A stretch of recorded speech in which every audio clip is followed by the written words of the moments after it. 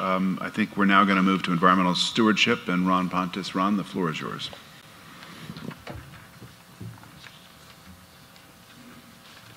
Okay, thank you. First, some introductions. I don't think I've ever spoken in front of this group before. My name is Ron Pontes. I'm the manager of environmental decommissioning strategy at SONGS. Been working closely with a team of specialists over the past 3 years to work with the state agencies, California State Lands Commission and the Coastal Commission, to get the necessary permits that we need to start the dismantlement of the plant. My work in the nuclear power industry goes back to 1975. I started in this industry as a nuclear power plant operator with the Navy, and since then I've focused my attention, or my career has been focused in operations, maintenance, engineering, and project management. And now here at SONGS on environmental. I will tell you, you heard it from Lou, about what our priorities are. Our core value at SONGS, my core value and the core value of my colleagues, is safety. We have an obligation to carry out our work safely and to protect our workers, the public, and the environment. You have my commitment and the commitment of my colleagues to do that. So now we'll get into the presentation. If we can go to the next slide, please. Okay, I mentioned over the last 3 years we've been working on the necessary documents and approvals to start the decommissioning. Earlier this year in March, the California State Lands Commission certified the environmental impact report that they had developed over the past couple of years, and they approved the lease for the offshore facilities. That EIR looked at the entire project. Based on that EIR, we filed an application for the onshore work for dismantlement of the buildings on site. That CDP was approved in October 17th of this year, down in San Diego, in Chula Vista, actually. Now that we have that, we're working through the mitigation monitoring program and the special conditions that exist inside the CDP to meet those requirements so that we can start work. Looks like we're probably be in a position to have those mitigation monitoring requirements and special conditions satisfied middle of December, early January. Depends on how things go with the agencies. Let's go to the next slide. So now I want to talk about two things here that are coming up in this discussion. One is the dry cast storage system radiation monitoring system. And the other one is I'm going to talk about the releases that we're going to make starting a little bit later this year or early next year. So this system that you see up here on this screen, we really owe attention to Mr. Gene Stone. I think he was a former member of this panel, and Gene worked real hard to persuade us to install such a system. He made a number of visits to the site, bringing his own monitors, and we allowed him on site. We helped him take the measurements that he wanted to take, and we had a number of discussions with Gene about the system that he proposed. So well done, Gene. Thank you. And he's in the audience, and he'll be signing monitors during the break. Okay. So about this system, we went back, took his input, we designed a system, we procured a system, and we've installed it. It's presently being tested, and we would expect to have this system in service early in January. Okay? Now, the way it's going to work, it will stream data real time to the California Department of Public Health Radiologic Health Branch, and that department will publish monthly reports that have the high, the low, and the average readings off of each of the detectors that we have installed around the ISFAC, around the dry storage facility. We have 3 detectors installed in that area. They're capable of monitoring radiation levels at a very, very low level, micro rem, and all the way up to 10 rem per hour.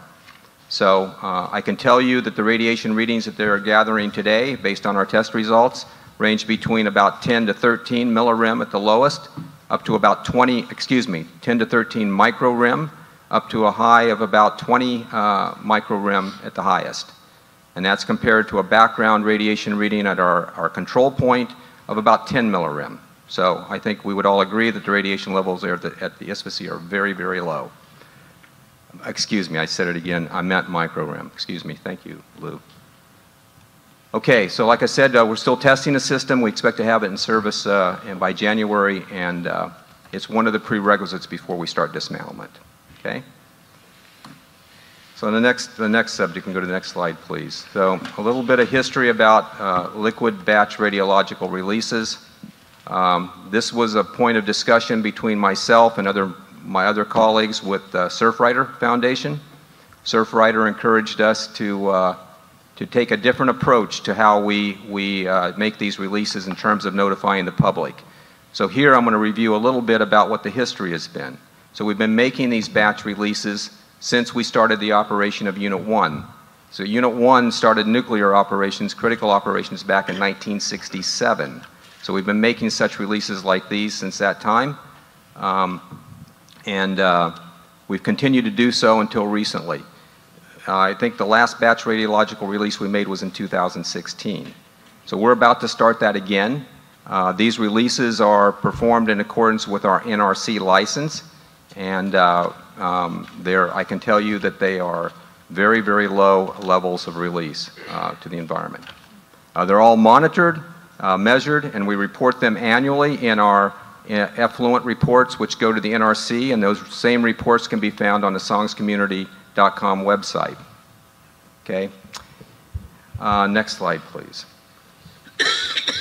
So one thing to note is in the past, we did not report to the public these releases before we made them. We simply made the releases, we made sure we were compliant with the requirements before we made them, and then we reported what the releases were to the NRC in our annual effluent report, as I said before.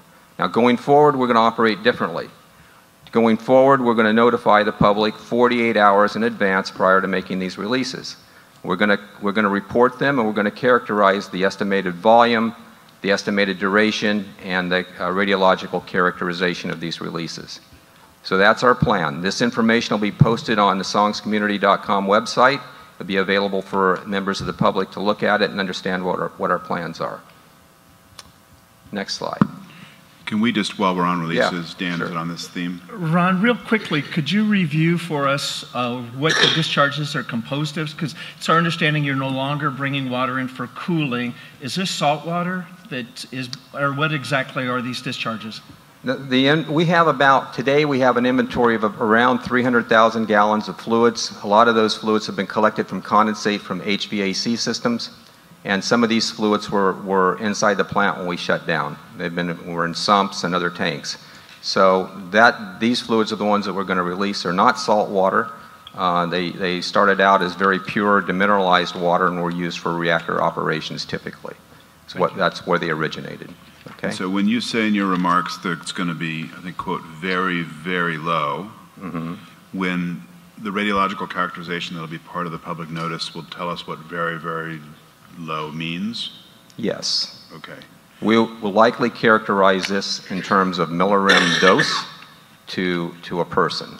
Okay, so a member of the public is allowed to get up to 25 millirem total dose from all sources from our plant annually.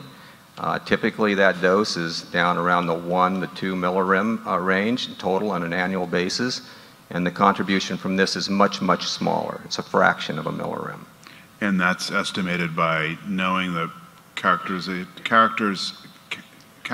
the release, and then how it diffuses through the discharge pipes, which Correct. will show us in a moment. How it's diluted. So we have water, we process it, we clean it up before we release it. That's a very important point. Process it through a demineralizer. Then we sample it. Then we analyze the sample, and the sample is used to calculate the dose, based on what's in the liquid. And we should let you go on, but just one last question, which is, would this be then the only plant in the nation that actually notifies the public prior to release? It's the only nuclear plant I'm aware of that's making advanced notifications. I'm not aware of any others. Ted Quinn on this? Yeah, when you do the notification, do you also put the NRC acceptance criteria limits out so that we show that it's 1/100? Do you do that? We intend to do that, yes. Mm-hmm. Anything else? Will there be continued production of more of this radiological material, or is this just the stockpile that you have to get rid of? Okay, I mentioned that we have about 300,000 gallons of fluids and tanks that we're going to release. That's in the near term. We also have about 1 million gallons of water that exists in the spent fuel pools today. That water needs to be cleaned up and eventually released too after the fuel's been removed from the pools. And then finally, there'll be water used for the cut-up of the segmentation of the reactor vessel internals, and that water will have to be cleaned up and released as well. So we would expect, based on our current projections, that sometime in year 2022, if we follow the schedule that we anticipate, that we would be finished with these releases. At that time, we would stop the releases, we'd close the conduits, and there would be no more of these releases. Okay? Anything else? It'd be great to know sometime how many releases you expect between now and 2022. Yeah, we can predict that, I think. Okay, we should let you go on. Yeah. Next slide. Okay, so as part of this, we'll characterize the releases that we're making. I also want to remind everybody that we monitor the environment to measure the impact that the plant is having on the environment. So we take ocean water samples, soil samples, kelp samples, beach sand sediment, fish species, crustaceans, and so on. And we measure each of these parameters for radiation. This is done on different frequencies depending on which thing you're talking about here, which parameter.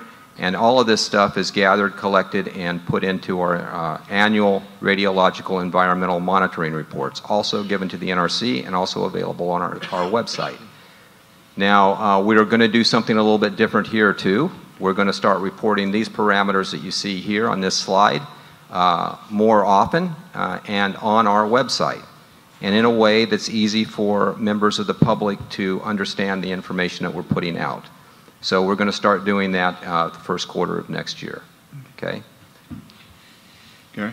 Hold on a second. Yeah, a question here. I just have a question on the batch releases. You just made the comment when we drain the pool or start to drain the cooling pool, we'll clean it up. I would like to, at some point, have a more thorough description of how you're going to clean it up. If you're bringing in a filtration system, and what is that going to look like? Yeah, Gary, we'd be glad to do that. Just generally speaking, for now, we process the water through ion exchangers. Those ion exchangers reduce the contamination levels inside the liquid to very low levels, and then we release the water. The ion exchangers media that takes up the contamination, when it becomes exhausted, they're shipped off-site and usually going to Clive, Utah for disposal. Okay? But we can come back and give you a more detailed description if you want. That'd be great. That's for help. Jerry Kern? Just, so how much volume over what period of time is a release? Okay, so these releases that are coming up that I'm talking about right now, they're roughly about 20,000 gallons apiece. The release period would be 4 to 8 hours in that time range. And we'd be planning to do these, first quarter of next year, maybe the first one here in December. Okay? Okay, thanks. Next slide. Okay, so here, this is a diagram showing the plant site on the right, showing the conduits, and you can see there on the left, about 6,000 feet offshore is where the discharges actually emanate into the ocean. So it's more than a mile offshore where this highly diluted fluid is processed into the ocean. So to give you some sense of where this is happening at. And it would be done entirely through the Unit 2 conduits? Correct. Okay. That's right, David. Any other questions on this? Should let you continue. Right. Sorry. Ted Quinn? Yeah, I have a question on the permitting through the Navy. Your first slide was on permitting. Yes. Is this the right time to ask a question on permitting with the Navy? Are we done? Or is there still work to be done? No. So the permitting that I talked about previously is the permitting necessary to remove all the above grade structures onshore and disposition the offshore conduits. Okay. The later stages, the site restoration phase that will follow, is after all the fuel has been removed from the site. So at that point, or when we know that we're confident that the fuel will be removed from the site, then we'll enter into a discussion with the Navy about what the end state will look like, and that will be, a combination of the Navy and the Coastal Commission. Okay, thank you. Is this your last slide? I think so, yeah. Any other questions or comments? Anything else? I think it's been very informative. I think we've got some more things to learn about, but I appreciate your presentation.